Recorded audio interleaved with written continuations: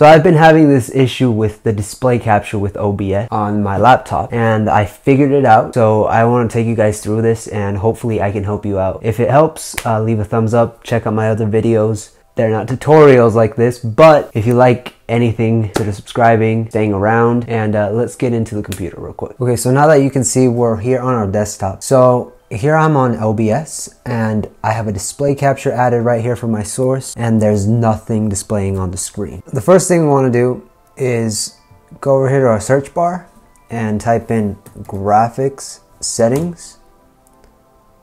We want to click on classic app, and if you don't have OBS here, which you probably won't have it, you want to go to browse and then go to your C drive. So this is default where it would install. This PC, your C drive, program files, obs-studio, bin, 64-bit, and then obs64.exe, and you want to click add. You should have this option now.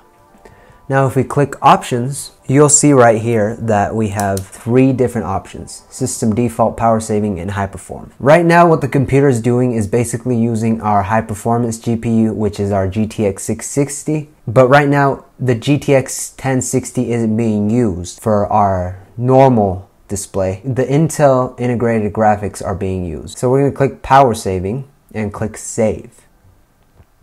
Now you see here on OBS, we still don't have a screen or anything there. So we just exit out of it.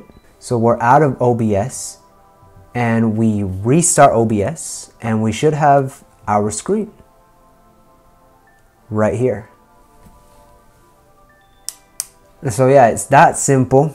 But in case this doesn't show up like this right now, restart your computer and see if it works. That does it. That's how you fix it. Subscribe for more, or I have other types of videos as well that I'm doing. If you want to check the channel, go ahead. And yeah.